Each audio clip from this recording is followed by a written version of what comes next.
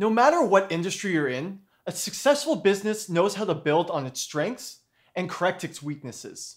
But how can we go about identifying what we're doing right as a business and what we can improve? That's where a SWOT analysis comes in. In this video, I'll be showing you what a SWOT analysis is, how to go about creating one, and how to apply its benefits to future business goals and strategies. Also, don't forget to reference the free template in the link below so you can work along with me and apply your learnings after you watch this video.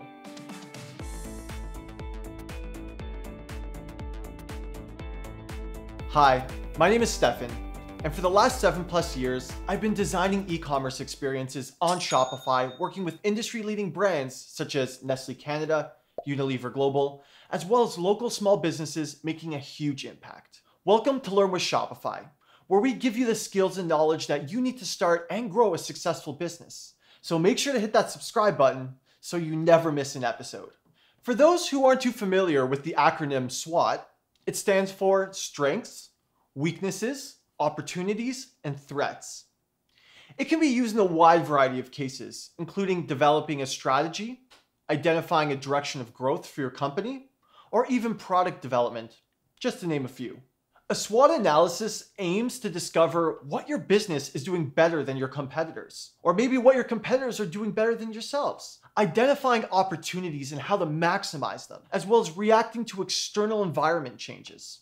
When you invest the time in organizing a SWOT analysis, you'll have the confidence in prioritizing future tasks, knowing that you're building on your strengths and minimizing your weaknesses. Here's a 6-step process I commonly see taken when creating a SWOT analysis. Number 1, start off with a SWOT matrix. Luckily for you, we've prepared a template on your behalf.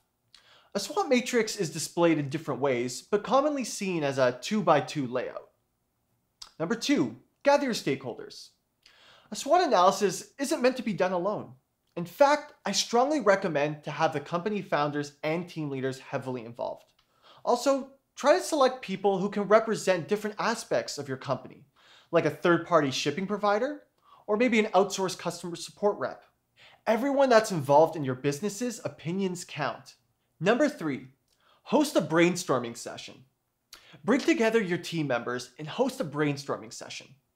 Team members feed off each other's energies and new perspectives through casual discussions. So take the time to be collaborative. If your team doesn't know where to start, reference the example in the free SWOT analysis template provided. Number 4, list your strengths and weaknesses. Both strengths and weaknesses should be identified as internal factors that affects how your business performs in a positive and negative way. These internal factors should be in your control to change. I personally always find this step difficult not to be biased, but try to take a step outside of your mindset and be as realistic as possible. Make sure to keep your points short and simple, and remember, having more than one person assisting you will allow you to feel less biased. Number 5, list your external opportunities and threats. In comparison to strengths and weaknesses, opportunities and threats are typically external factors that are usually out of your control and can either be a pathway of growth or slow you down. And keep in mind, markets change quickly and competitors may neutralize what was an opportunity. So try to identify what opportunities and threats are easiest to tackle and prioritize first. And then you can make the most impact with the least amount of effort required. Number 6, put your SWOT analysis to use. Once you're done, you can start taking action with confidence, knowing you and your team have identified all of the positive and negative scenarios for your future goals. Now that we've reviewed the process of developing our SWOT analysis, let's break down strengths, weaknesses, opportunities, and threats in more detail. And let's also pretend I'm a small handmade candle business with a growing customer base creating a SWOT analysis on improving my business's growth. Strengths. What do you do better than others in your industry?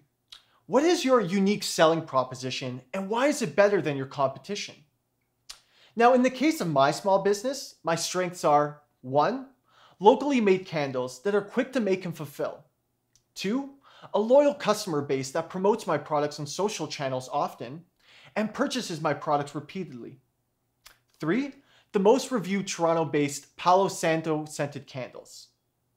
Number 4, a handmade one-of-a-kind candle with premium ingredients. Now, other popular e-commerce related examples are cheaper shipping than other merchants, a better return system, or even a quick and easy end-to-end transactional journey. Weaknesses. What are negative internal factors that are causing your business to underperform? What weaknesses are hurting my operation performances and/or cause financial losses? Now, in the case of my small business, my weaknesses are 1. Higher ingredients costs mean fewer candles options due to inventory costs. 2. Delicate and bulky goods are expensive to ship. 3. Lack of employees to delegate work hinders the growth and outreach opportunities. And 4. Little to no marketing causing a lack of new customers. Other common e-commerce related examples are a lack of funding for new inventory growth. However, luckily you have Shopify Capital that can be a great solution to easily fund new initiatives based off your current growth. Or maybe security and fraud concerns, meaning some people are still reluctant to use their credit cards online. But luckily choosing Shopify payments or other third-party gateways can really help mitigate and blunt this concern. Opportunities. What are external opportunities that can empower your business in a positive way? Opportunities are usually out of your control, but leveraging them can help generate more revenue, expand market size, and share and achieve extra growth. In the case of my business, the opportunities are 1. The growth trend for candles has grown 20% in search results in comparison to last year. 2. Leveraging new organic tools like Pinterest and Google Shopping will complement the increase in new search results. 3. The Palo Santo scent has been growing in popularity, which is one of my most popular scents. 4. With more people working from home, the need to de-stress candle scents are on the rise.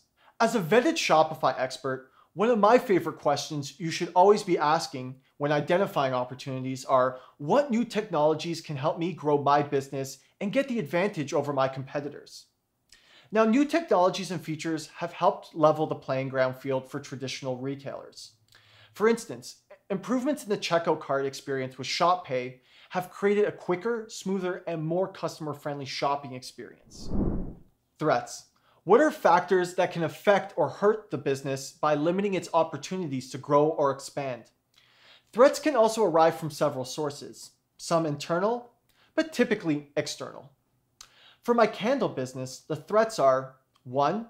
Increases in ingredients costs can cause upward pricing. 2.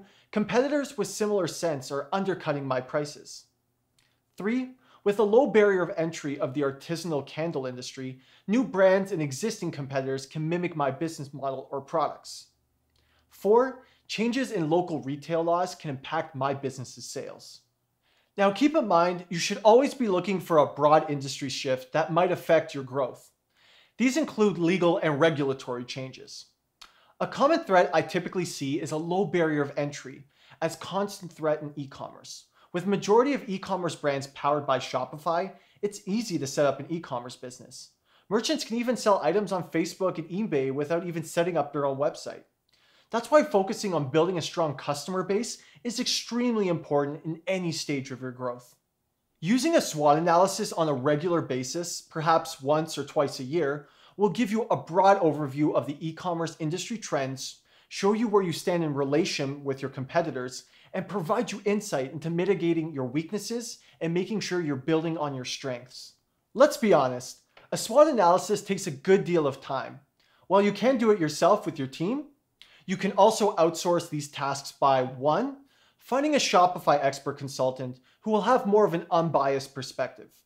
I'd recommend finding a Shopify expert under the expert guidance subcategory that will give you the most bang for your buck. Or 2, leverage an existing customer base by adding a post-purchase survey using a tool like Inquire, or embed a link on your Shopify order confirmation email to a third party like Typeform, and even offer incentive like get 10% off your next order. It can really maximize your impact for your survey and increase customer retention. By the end of your SWOT analysis, you should start feeling a sense of humbleness. You may think you already know everything that you need to do to be successful, but a SWOT analysis will force you to look at your business in new ways and from new directions. You'll look at your strengths and weaknesses and how you can leverage those to take advantages of the opportunities and threats that exist in your market. So after writing your SWOT analysis, what's next? Start building your business using a free trial on Shopify. Shopify is a subscription-based software that allows anyone to set up an online store and sell products or services. It's powerful, easy to use, and really simplifies running your business. Click the link right here to claim your free trial now. If you thought this video was helpful, make sure to give it a thumbs up. That actually helps our channel and, more importantly, our community grow. Leave your questions in the comments below and I'll try to get back to each and every one of you. For more simple, actionable tips to grow your online business, make sure to subscribe to Learn with Shopify. We release a new video each week that will help take your e-commerce business to the next level.